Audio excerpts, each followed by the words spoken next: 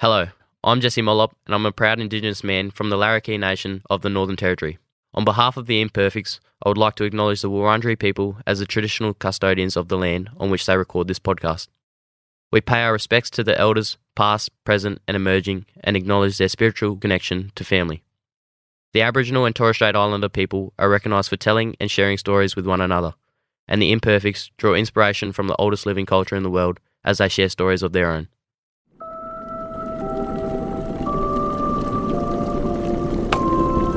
The Imperfects invites you into a very safe place.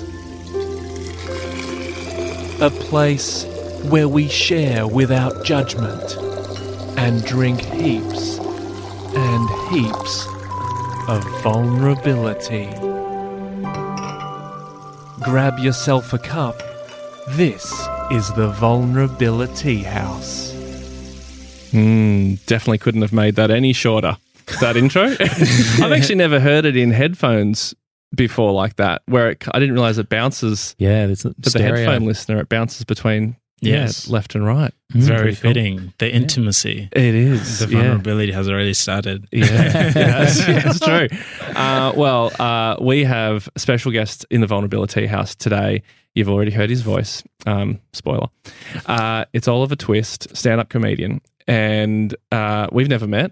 This is a first-time meeting, which is, sometimes we have met the guests who come in here, but this is kind of nice to be like a first-time meeting. So it's like almost like extreme vulnerability because it's like we're meeting for the first time.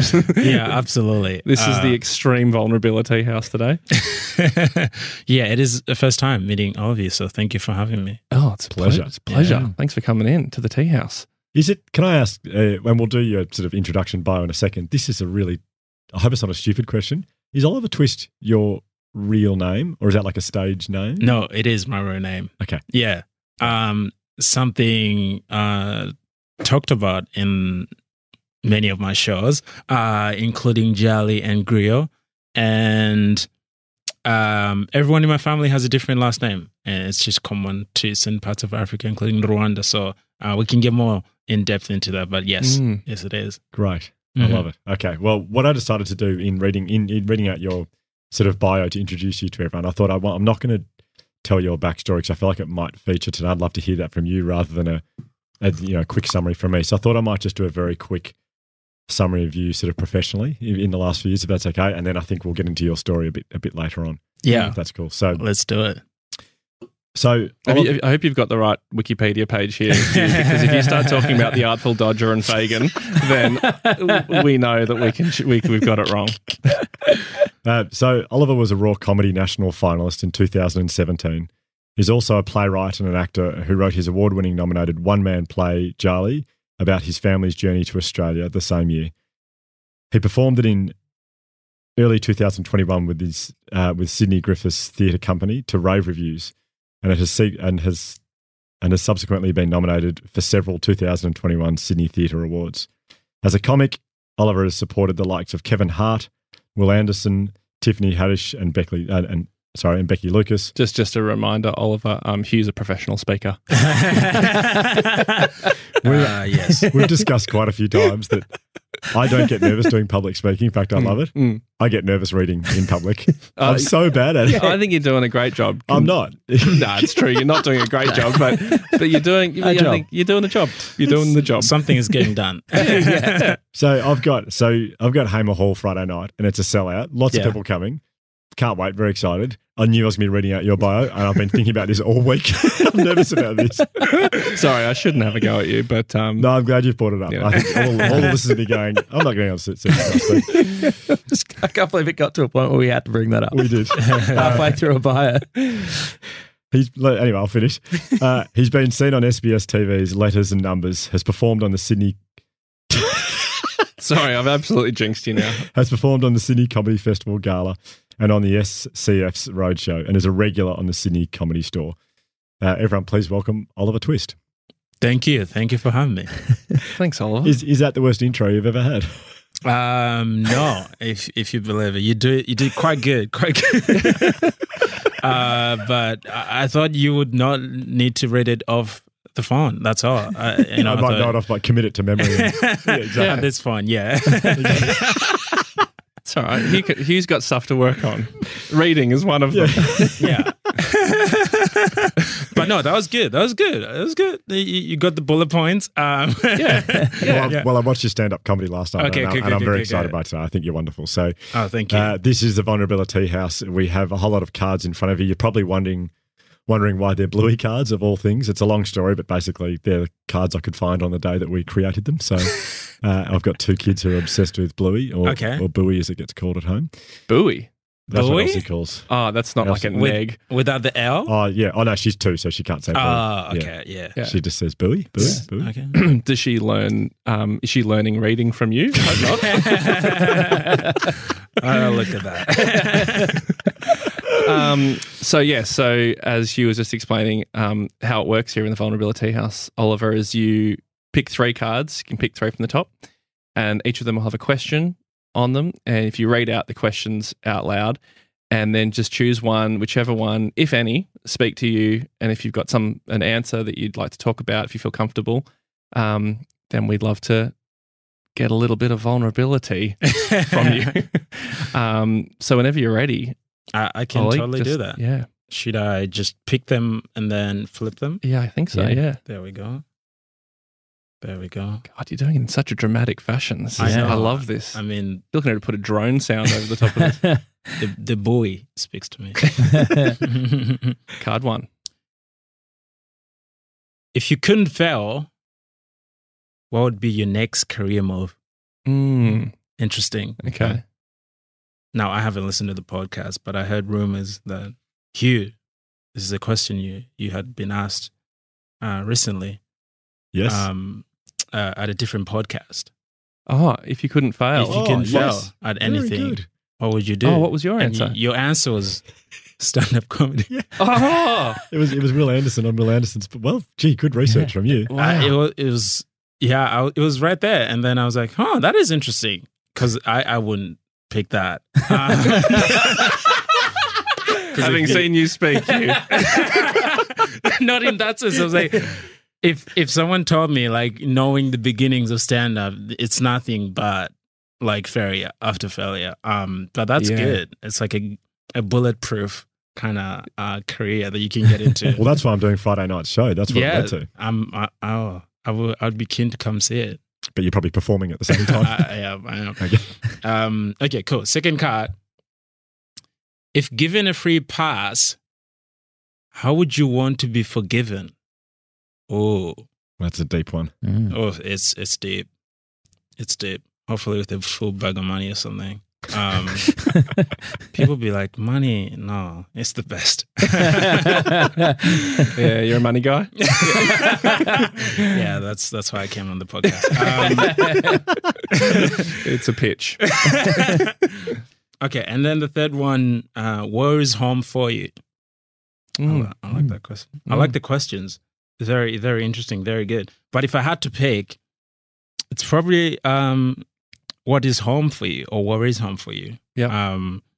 A question I have been ruminating on for a long time in my career and personally in my life, considering that home changes for me and has changed for me over the last 25 years of my life. And first and foremost, I was not born in Australia. I was born in Rwanda, in East Africa, post the 1994 Rwandan Genocide. So I had to leave what I consider home as far as birthplace and location is concerned. Yeah. If you think of the word and what it means in its essence. And then I lived in Malawi for 14 years as a refugee. So before Malawi, when you say had to leave, under what circumstances? Was it leave Rwanda? Yeah. Was it quite a dramatic? It was, I mean, I joke about how we were moving, but it wasn't really moving. We had to get the hell out of there. It was after the genocide. So very different to moving. It's not like we got a landlord notice, be like, you guys, move country. It was a departure that was forceful, like many refugee departures. And then because my family is Hutu and Tutsi, stemming from the two ethnic groups that were having the fight, the conflict right there and then.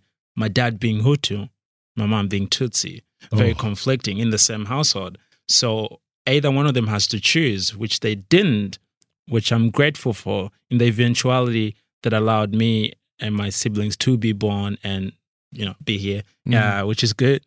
So we left. We left in 2000, ending up in Malawi, and then lived as refugees in and out of Dzaleka refugee camp, which is still there currently.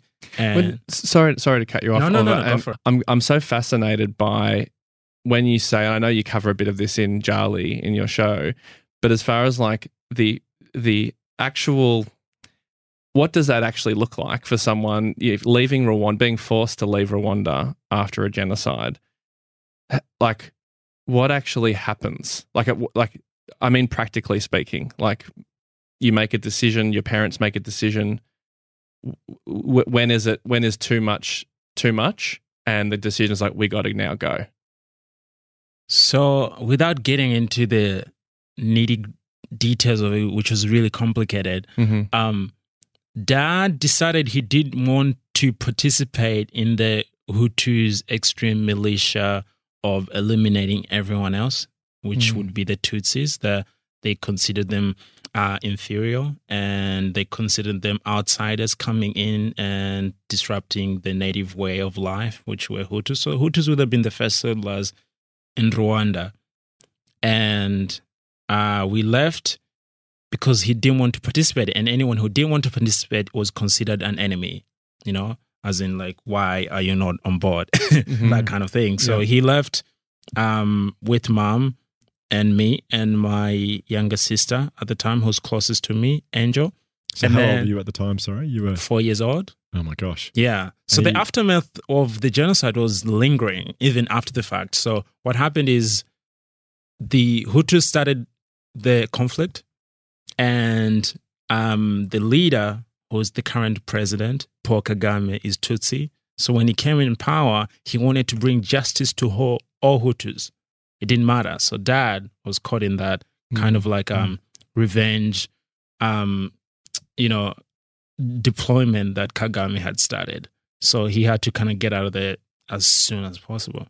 Right. Yeah. And so are you on foot? Are you we drive? We travel on bus and leave all belongings, everything, every single paperwork, everything you can hold importance. Some of your families, you live there. So it was the immediate family, me, Angel, Mom, Dad.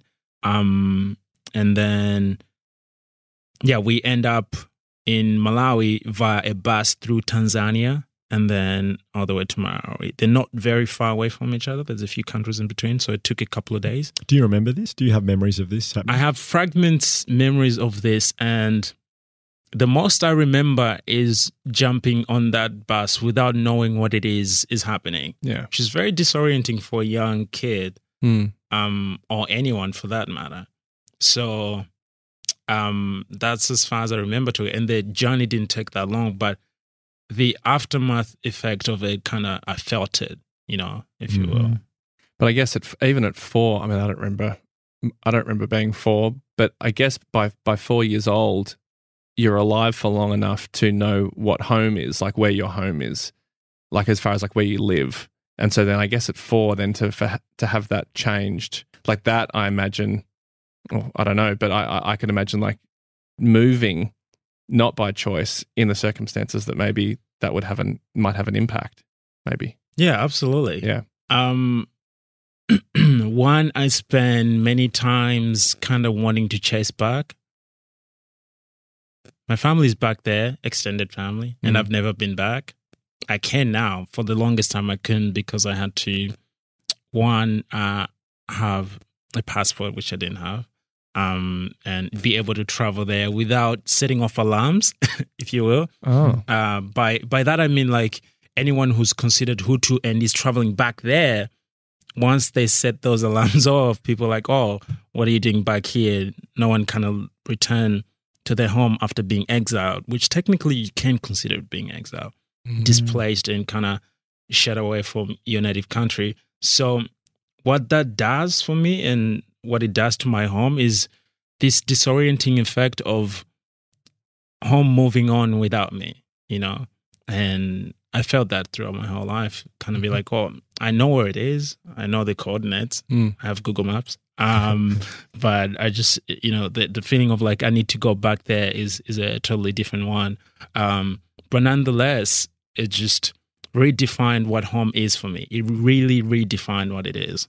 And I have had to construct my own home wherever I am, if that makes sense. Yeah. Yeah. Can you tell us what it was like in a refugee camp in Malawi? Yes, it was it was nuts. It was absolutely nuts. Nothing you can imagine, to be fair. And so Dzaleka refugee camp where I was built for like 10,000 people. Currently it holds maybe 30,000 people. So it's congested, as you can imagine. So you have all these NGOs that are trying to help you out, but you have to resort your own ways. So I resorted to just ways of making money that were just unimaginable. I used to bootleg music and videos, X-rated videos, and sell them in the camp, just kind of for money and so things how old like were you that. when you were doing this? When you're 15. Yeah. Yeah, I was like 15 or 17. So you're too young to obviously watch them. So you're just selling them. Yeah. Yeah, too young to engage with them in a way that's an acceptable manner. That's responsible. Yeah. And nonetheless, I was doing that, and to describe the effect of it is like we were in and out of it. So for the first few years we were there, and my younger sister was born, diagnosed with Down syndrome, so we had to move on some unfortunate scenario, obviously. Nothing that can be helped. So we had to go to the camp and get a permission and then move out of the camp to get to the city to go see a specialist for Bonita so she could start getting the physiology that she needed. Because for a long time she couldn't walk. And those kind of things put an infringement on certain things that you forget defining what home is. It's such a mentality and a space of survival and just making it out of there that you stop thinking about those basic things that everyone is afforded the privilege to think about. So the question of kind of what home is for me is more important now than it is then, if that makes sense. Totally. Yeah. Can I ask more questions about the refugee camp? I've just been reading a book about someone who spent a lot of time in a refugee camp, and I think I had a picture in my head of what it would be like, but hearing someone describe it, I think it's exactly what you said. You actually can't really imagine it. Is it, food and water, and like, is there much, like, are there taps at your, close to you? Are you walking down to? I can describe you.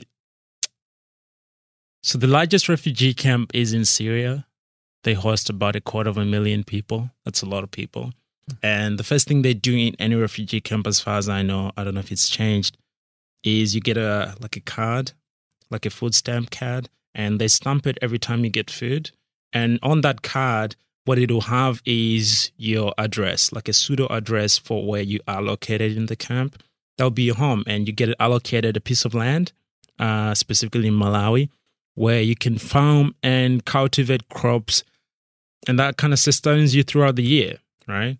And things like corn are very staple food in Malawi. And out of corn, you can kind of make flour and make everything from that, obviously. So you get allocated land, a house, and that card. And you have wells and taps that are kind of set in between like small blocks of little huts, not houses, basically huts. And what there will be is a school for everyone to go to, a mosque, a church, and that's the whole camp. Now, some camps will have hard wire fences so people don't leave. Some camps will have you to need permission to leave because outside those, no one can protect you. No one will be able to protect you. Some people are like, this is our country, don't come here. You don't have working rights, let alone living rights. So Dzaleka was no exception. And we got there, we had this little hut that had one bedroom with one window, the whole place. And we were sharing literally a bed, like 5-6 people sleeping on one bed, this tiny little space.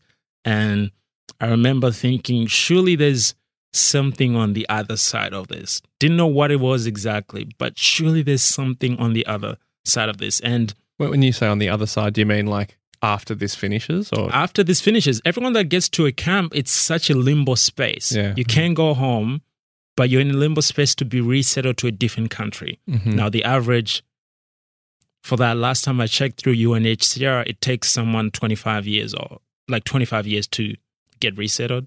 Jeez. I'm 25 now. Imagine just starting if I was 1 and knowing my adulthood life, everything I know, and growing up, having a lived childhood, a lived experienced childhood in a camp. It's not really a conducive place to say you've lived a somewhat normal life. So that was disorienting. I couldn't call it home. I don't wish to go back in a way that I don't have nostalgic memories about the place, you know? So it was bizarre. A lot of people are there to apply to live out of there. And people, and I know people that are still there. I've left, it's been 7-8 years since I was there. And I got there, in 2000? And I know people that when we got there were there and they're still there now. Really? It's home. It's their home now. They can't go back. Either they're fugitives, exiles, they just can't go back. So it becomes their home. It's a place that, if you ask me, I wouldn't wish for anyone for that to be their home. It's such a place full of scarcity as far as to necessities, the essentials that one needs on a day-to-day life. And we were lacking that. And it was never a thing of like, oh my God, we should get that. We knew everyone else was lacking that. We knew there was a shortage of that. So it was a matter of getting to a better place where everyone else around us is afforded that. So I was never in my headspace and my kind of mental place depressed about that fact or saddened about it because I knew it was happening to everyone else. There's that community camaraderie in a sense. But nonetheless, it was home for me for a long time. And another place became home when I arrived here. So you're 25 now. I am. And so you were there 7 or 8 years ago. So you're a teenager when you're in the camp. Do you have connection like through internet and through to the world, to the rest of the world? Are you like constantly in contact with like everything that's going on? We do, but very slowly, like getting to it very slowly. Like you guys will get Drake, we're getting Real Wayne. It's like we're really catching up to it. Like slowly the content is coming in, and like what's happened now with Will Smith, it'll get there in a couple of years. Really? So even though you've got the internet, but you still haven't got access to current day. You have to imagine the not the access so much, but the day-to-day necessities. If I have a full day in a camp, you best believe I'm only going to log in on the internet maybe for 2 minutes. And I have really real needs I need to do. Get money from Westpac that I'm getting from friends overseas or family overseas before I can really get to the entertained part of it. Yeah. That makes sense? Sure. It's an extension of one's privileges that you can get to access that life. So even though I had like Facebook and YouTube and stuff like that, I only went there because I knew what I needed was practical things that could be useful to my life in the camp. Yeah, it was an actual tool. It's an actual tool. Yeah, and the rest probably of it is it was probably like its original purpose was exactly. Yeah. The rest of it is like, what's the word? Rubbish. Lineapo. It's like a Spanish word, I believe, for excess, extra, like what's gift. the word? Say it again. Lineapo. Okay. Yeah. That's how it felt. So while we had access to that, I never felt like I was in touch with that world. It felt so distant to me, really. Yeah. First time I watched stand-up before I could be involved in it was there. Someone had sent me a copy of a Trevor Noah special. He's a South African comedian. Yeah. And he's doing this special called Crazy Normal. And I watched it, did not think anything about it. There was no comedy clubs that I would be like, oh yeah, I'll write a set and go try it out in the camp. So the last thing on anyone's mind. You'd never thought until that point that you wanted to be a stand-up comedian? Absolutely not. It was a feeling and a goal only afforded to me once I arrived here.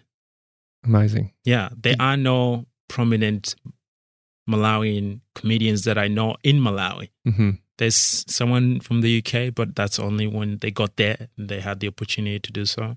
I mean, it is truly amazing to me that 7 or 8 years ago, you're in a refugee camp and now you're performing at the Melbourne Comedy Festival. Like that is... It's a jump. Yeah. Talk about a leap of faith and kind of a drastic change. The kind of change I'm only used to because I'm in this scenario or because I went through the kind of things that I went to.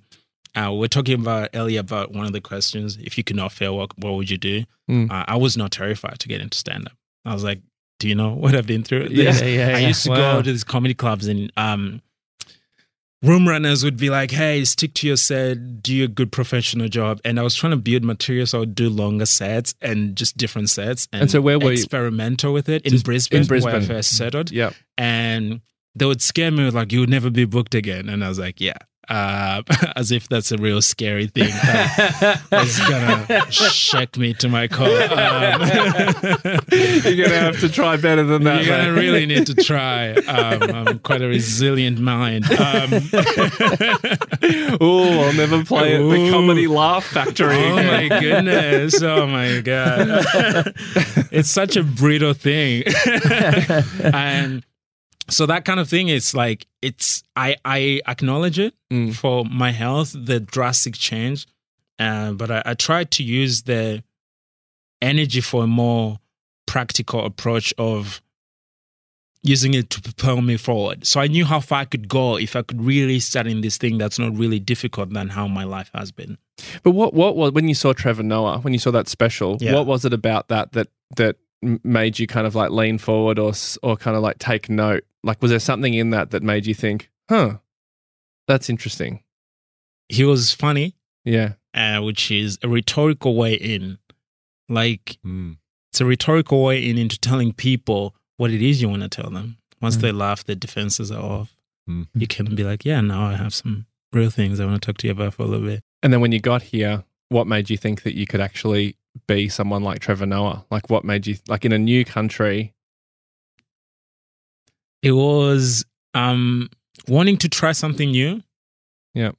I wanted to try something new, and I was struggling to see myself in the normal path that an average 19 or 18-year-old Australian would venture into.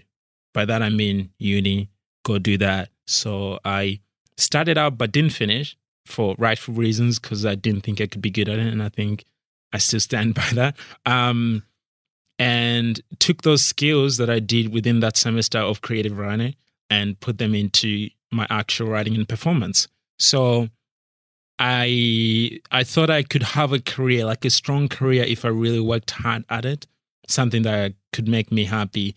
And I wanted to maintain an oral storytelling tradition from my continent back home in Africa of griots and jallies. So it's not a coincidence both my shows are named Griot and Jali. It's a West African term for a storyteller. Yeah. Can I go back just to how you actually came to Australia? Yeah, of course. Was it your whole family that came out here? It's my immediate family. Okay. So me, mom, and my sisters, and I have aunts, uncles that are back, and nephews and nieces that are in Rwanda. And it was not uncommon for people to be displaced, so the whole family couldn't leave for reasons of financial reasons. You can't take everyone. And I was lucky that it was just me and my other sister before the two sisters were born in Malawi when we left Rwanda. So yes, we've kind of stayed together as a family, as a core family. And how do you find out? Is it you're just notified by officials in the camp that you have an opportunity to leave here if you want? Is that how it works? It's a long process. We applied when we got there in 2000. Okay. And got accepted in 2014. Okay. It takes long. And like if you're at 10 more years, that would be the average. That was actually quicker for us, the 14 years. And between that, there's failures beyond our control. I wouldn't really call it failure because it feels like I'm failing on how to be human, because what I'm applying for is a better life. I'm not applying for a job. Mm-hmm. I'm not asking for my skills to be acknowledged. I'm asking for my humanity to be acknowledged. Yeah. And Canada was the first country to kind of be like, yeah, we could kind of take you guys and come through. You wanted to hold out for a better offer? Yeah, my negotiating. I wanted more money, please. I looked at it. I was like, nah. Pass. I'll pass. No, they rejected our case, and then we just waited. So it's the case of just people waiting for whichever country that year has a big refugee intake, whichever country that year is in need of specific countries, who's at more risk, and all that kind of things that have nothing to do with you. There's no way you could make it better. There's no way you could kind of fast track it in theory. So you just have to wait. And so you find out it's Australia. Did you know anything about Australia, or was it? No. And evidently Australia didn't know anything about Rwanda or Malawi after I got here, which was funny. We didn't know anything about it. What I think I knew was that we were coming to Brisbane. They said Brisbane, and then we ended up in Ipswich, which is not Brisbane. You know when you go to a fast food restaurant and you see the thing on the big screen and it looks really shiny? And then you order it and then it comes and you're like, that is not. This is squashed. That is what's happening behind the kitchen? I feel like this is fast. This is really not what I thought. Yeah. It is. And that was my feeling when we kind of put up into Ipswich. Specifically Ipswich is one of those places where it's, it gave us Ash Barty, Pauline Hanson, and Carl Barron. And that's a broad church. It is. It is. And it's one of those places where my family still is. So I go there every now and then to visit. But I didn't fit there for the arts or any kind of forward-thinking ideas. So I wanted to spread my wings. So I got out of there. But I would call that home. That was home for my family. And they're happy there. Yeah. They are happy there genuinely, for better or worse. For what that is worth, they are happy there. And how can I front them for that? So that's a home for them. And it is a home for me because those are my people and that's where they are. So wherever my people are, it's kind of become a home for me in a way. Mm-hmm. Yeah. I don't want to skip over what you just said before. So you left Ipswich because it didn't feel right for you. Is that more around racial experiences that you had there with people, lack of understanding? Yes. Yeah. Okay. And I tiptoe around that word that carries a lot of weight these days, racial implications, because I refer, and not more often, I try to share away, I refer to my lived experience and of my hometown in Rwanda. What happened there was what could easily be seen as ethnic war, a racial war, if you will, between Hutu and Tutsi. But to my eyes, we look the same, all black people. So racism never registered in the way that it registers for a lot of people that grew up here. I know it's a construct, one created to kind of, inflict a certain purpose on me, kind of make me feel a certain type of way. So I choose to reject it, which is good. But nonetheless, it does happen, and Ipswich was no exception. I talk extensively about that. I won't get into it now. In my show about the first time I was there, I got pulled over by the cops. And it's a whole thing. And that's only because my neighbors thought I was some kind of risk because I took a walk wearing a hoodie on the first day in Ipswich, literally. And it was terrifying, and I kind of comically talk about it and extensively talk about it in a terrifying way in Jali, to give it its equal weight, because that's the other thing. Comedy kind of can be a little of a cop out, a little bit like, oh, this happened, but hey, here's the joke. But in Jali, I go extensively about it, which I think it's an important way to heal and kind of have it behind you in a way. Yeah. Because it must be I don't want to, I always find it very confronting to hear, when we hear the background of why you've arrived here, and it upsets me, I guess, that it's not everyone welcomes you with open arms. But here's the thing, though. Australia is founded on arrival and welcoming of arrival into Australia. So I found it strange. Yeah. The mistreatment was on the basis of specifically white people that settled here on a country that is predominantly indigenous and Aboriginal. Not predominantly, but at its core, so to say. So that didn't sit well with me, but I find the comedy within it only because, in my defense, it's a lack of, to put it, it's in safe terms to put it that it's a lack of empathy, but it's a lack of extension to the other, like a genuine extension to the other. You have to imagine the shoes I've walked through. Exactly. You cannot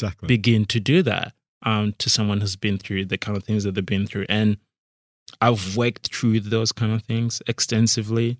And I wish some people could kind of more extend themselves to that. And that's part of why I'm doing Griot and Jali in the way that I'm doing, really personal, intimate shows about my family and my lived experience, just to extend that hand a little bit. I cannot even imagine the feeling, like you're in Malawi and you get the news that you've been accepted to go to Australia. What can you just try to explain at least how that felt for your family? It was great news. Yeah, I can imagine. It was great news. If there was a soundtrack to it, probably be one of those Drake songs, like Life is Good or something. Or Started from the bottom. Yeah. Started from the bottom when we arrived at the airport, like in Brisbane. That's like, man, started from the bottom, now we're here. I think all listeners have to go and listen to that song, because honestly, it's so perfect for that. I just had this great picture of you strutting through Brisbane Airport with that. I want that. But was there, when you're in Malawi and you get the news, was there any sense, because you're not obviously, but I imagine you're surrounded by a lot of people who are like close friends, people who you've come to know over like 14 years, who are all looking forward to getting that same news. Yeah. How is that? Like, it's like my terrible comparison. The only way I can imagine it is it's like a safe space. It's like where, like you're waiting to hear in school where like who got what roles in the play. Yeah. And then like oh yes. I was going to say yes, I'm Oliver, but that's a weird play to bring up in this scenario. But like but immediately, well, it's good news for you, but that means it's then bad news for the people who didn't get that great news. How was that something that you had to navigate with the other people? Yeah. I remember my friend Trevor, who's still there. I'm sure he won't mind me sharing. He'd been there way before we were there. He's from Congo, and we got on the news first. And everyone just tries to leave at some point. It's just not sustainable. So everyone tries to leave. And we got the news, and it's a fast track process. So you get the news maybe 2 weeks before. And because they've been looking over at your case, like the likelihood is that 2 months before they had interview you, and all you're waiting is for a yes or no.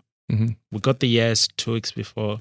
We got super excited, went shopping for some new clothing and kind of get everything that we needed, pack it in bags. Leading up to it. And my mom kind of cautioned, and I would imagine everyone is, to stay home. Don't leave home in case something happens, because if one of the members is missing, that would mess up the whole case. Just be here, make sure that we all live together, that kind of thing. And for my friends, they felt happy for me, obviously, and followed by that kind of, wow, when is our thing? So it's normally a mass departure, not just one family. They'll go, these amount of families are going together, not necessarily to the same country, but it's the same departure of a refugee intake, maybe around the same time. A lot going to the US, some going to Canada. So you always have that kind of thing where we had families that were going to the US, and I was like, oh, good luck. It's crazy there at every given moment. And we had families going to the Canada, some going to the Netherlands.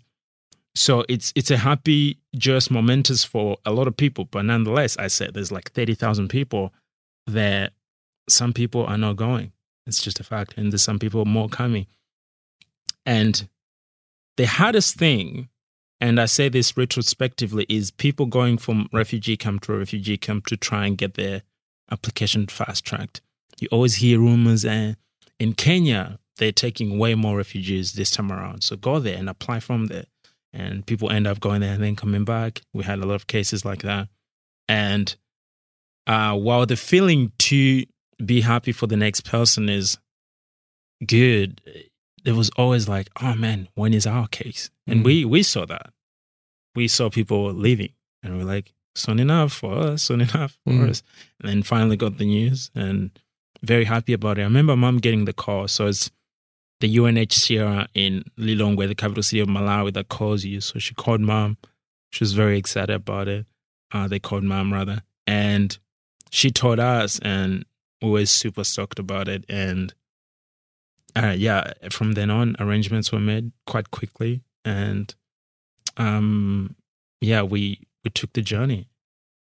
What a strange, I hear this and I just think, I mean, I've always thought this. It hasn't taken this story to make me think this, but you hear a story like that, and to think that there are people who think we don't really have room for other people in our country.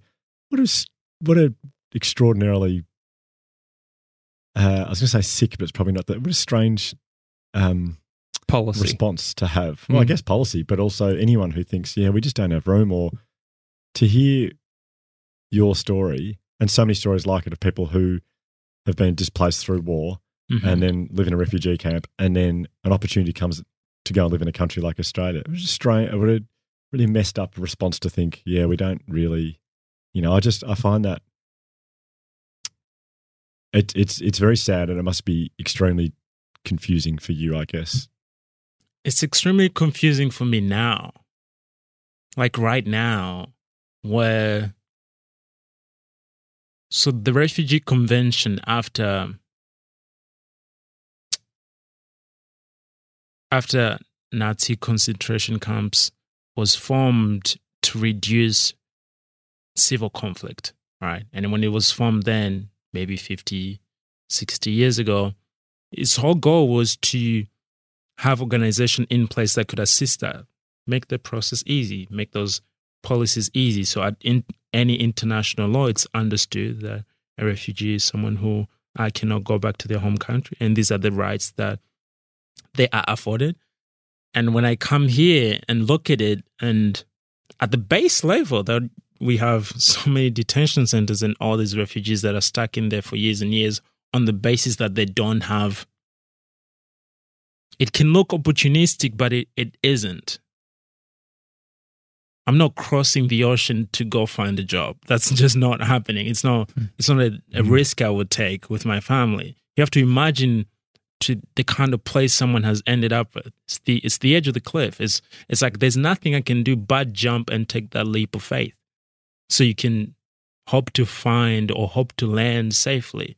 That's all it is. That's all it is. And you'll find some people easily recognizing that feeling, easily recognizing that pursuit, easily recognizing that. And if it was up to the people, I feel like the intake would be bigger. There's no lack of opportunity. Australia is not really that much populated. It's a very new country. So the opportunities are immense. as far as I can see it. So, it pains me to say the least that it's how we've chosen to treat with refugees on a political level. Yeah, I remember hearing a politician trying to justify their policies around that. And usually when I'm watching politicians, often I'll think of an argument in my head, but all I could think was, what the fuck is wrong with you? Like, that's all I could think. What the fuck has happened to you to make you have that attitude to people who are just trying to make a life for themselves? Not a question, just a statement. It's a very common feeling, and I've felt it for many years. And you try and help in ways that you can, and it's like, if I talk to families and friends back home, they're like, "How do you see it? How is it on the other side?" It feels like it's stuck on both ends, candle burning on both sides. There's not really anywhere it's going. And to me, it's why that kind of politics doesn't interest me, personally or professionally, to talk about it, because I feel like it is dumbfounded in its core, where I'm like, really? I've been to places, lucky enough to travel where there's plenty of land. So it's that kind of thing where you're like, the bureaucracy behind it is complicated, but doesn't need to be. Yeah, it doesn't need to be, honestly. Yeah. I think we've never talked politics on this podcast ever before. It's just hard to not go in that direction just for a little bit. But I guess to come back to the question, so home to you now, you feel like it's Brisbane? Does that feel like home to you? You know, you're obviously away for the comedy festival now. When you think about home, that's where your heart goes to? I had a friend a little while ago, and I was telling him a story about how I get not paranoid, but there's a repetitive habit that I do whenever I travel, is I pack everything neatly. It's because of how I grew up, one in the refugee camp and second in the city, but more so always traveling, always like, no, we're not welcome here.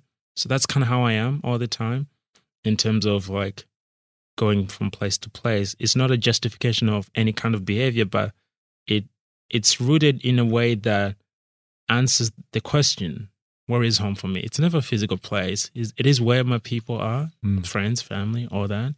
Lucky enough to have friends all around, which is good. So I can kind of come here and be like, oh, I'll see these friends, I'll catch up here, we'll do this or do that.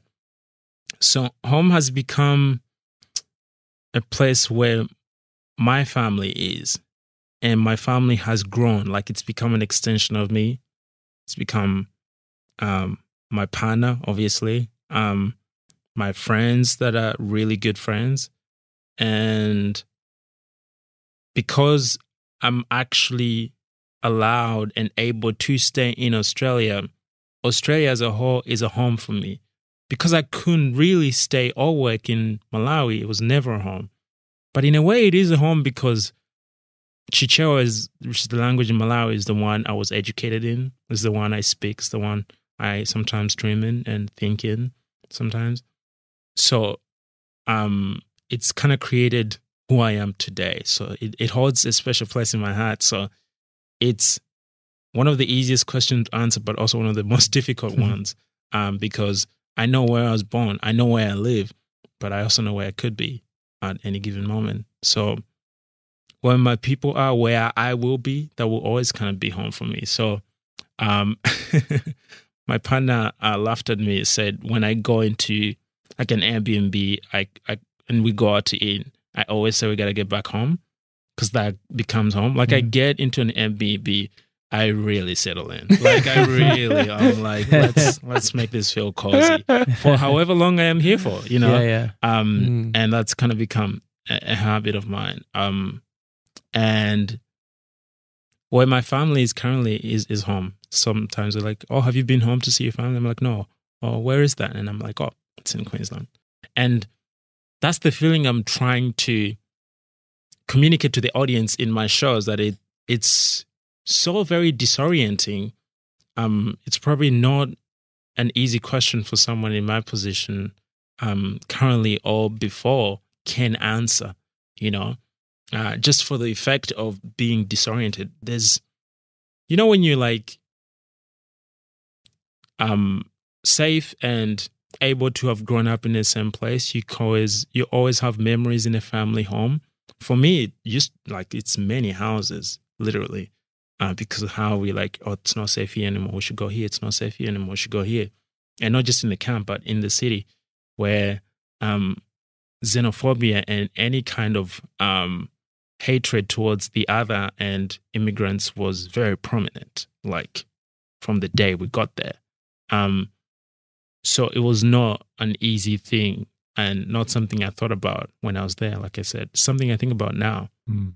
And it's become where, again, sorry to use it over and over again, where my people are. Yeah. I'm interested in Jali, there's there's incredibly beautiful moments throughout, but there's a moment where you talk about getting a citizenship here. Yeah. When that occurred, did that affect your sense of home, or was it that piece of paper represent something different? It represent, I talk about it because it's important to me. And thank you for watching the show and asking that. That's, it's a good question, only because for so much of my life, where I could and could not be was very dependent on a piece of paper. And when I got that, I was like, this is the thing that many of my friends are kind of like, yes, that will allow me to travel, that will allow me to work, that will allow me to do all these things. And when I got it, I was like, this is so futile. It's really just could vanish in flames, as I say. And I was like, it's great, but nationalism is not what kind of affords me good citizenry. I was just as good as a citizen before that. So, for the record, and it is a thing that affords me to travel, and it's a thing that places me somewhere I can come back to, and I'm very glad and grateful. Yeah, so it's not to put words into your mouth, but it sounds like it's more of a piece of paper that gives you power rather than home. Yeah, it never identifies what home is for me. The power within it, not a useful feeling towards me. I'm not walking around to someone saying I'm powerful. Yeah. I'm walking around to someone saying, hey, look, maybe we can do these things. Yeah. It's such it can show its true power in conflict times. Don't get me wrong. You can show up to an embassy. If you're in trouble, be like, I'm from this country, I need to get back there. You can get safety there. That is a prevailing effect of my whole life. I know that true well. Some people never have to think about it their whole life. But if you are a refugee, someone fleeing conflict, someone in danger, you can know the power that it holds. So that is never lost on me, and not to downplay that. But at the same time, I would never bring it up in a conversation as my ace. I don't know, like my card, this is the defining thing. Yeah. There was a statement in Jali that really moved me, and I wanted to bring it up because I thought it related to the question. Now, I'm not sure entirely that it does, but when you say the shame you felt of not being accepted by a place where you wanted to belong, is that the phrase? Mm-hmm. Do you feel like you belong in Australia? That's a good question. It's a very good question. Josh does this.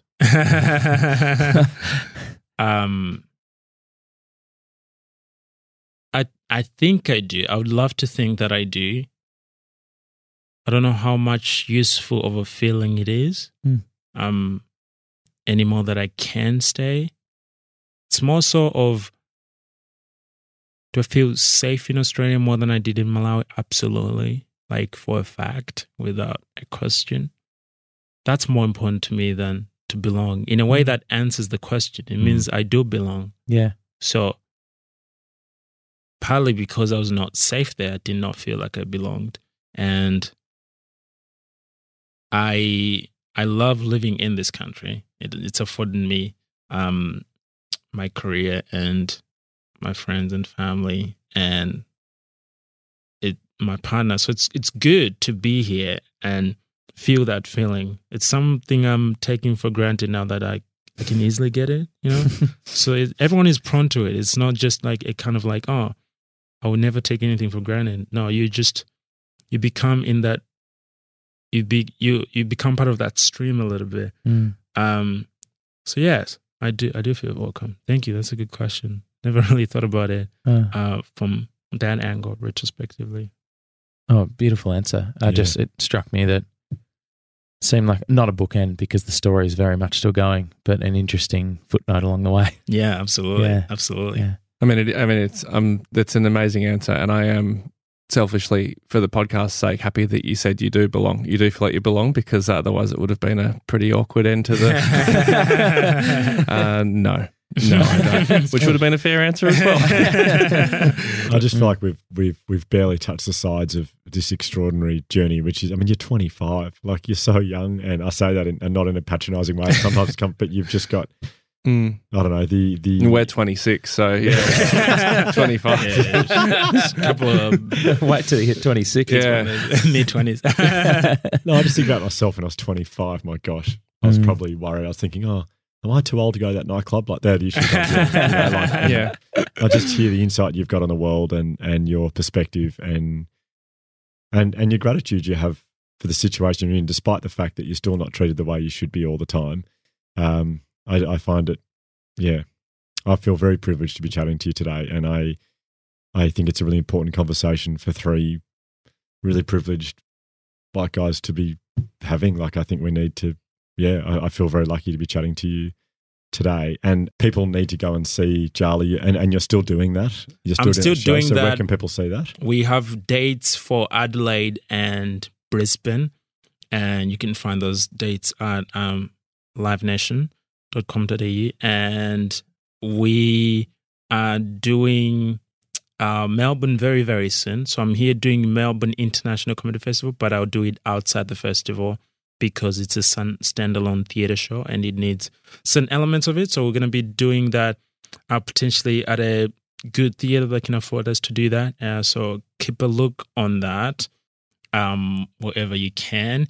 And I'm really excited to just do it all around Australia as much as I can. It's a kind of show that I have to set distance between myself and kind of go do something else for what it carries and within the show itself, for those of you that have seen it.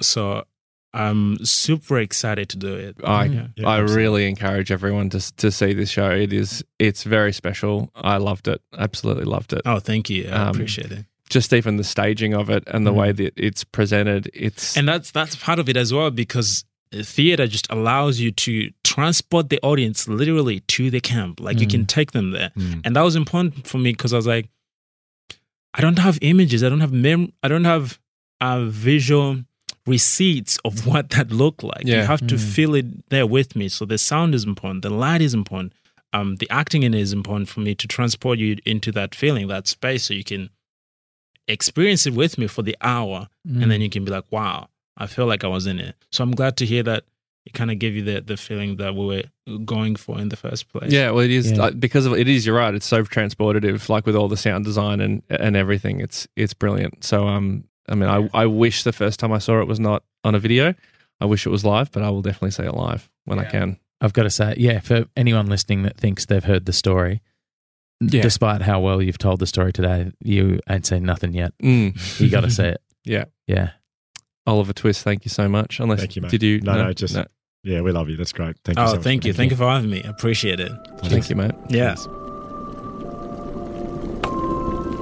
If this episode has been triggering for you, we strongly recommend Lifeline on 131114. The Imperfects is hosted and co-produced by Hugh Van Cuylenberg, Brian Shelton and Josh Van Cuylenberg. This episode was produced by Bridget Northeast, edited by Andy Hall, filmed by Andy Poole and social mediated by George Martin. A special thanks to Dr. M for her expertise and guidance. We'd also like to thank the Resilience Project for their ongoing support.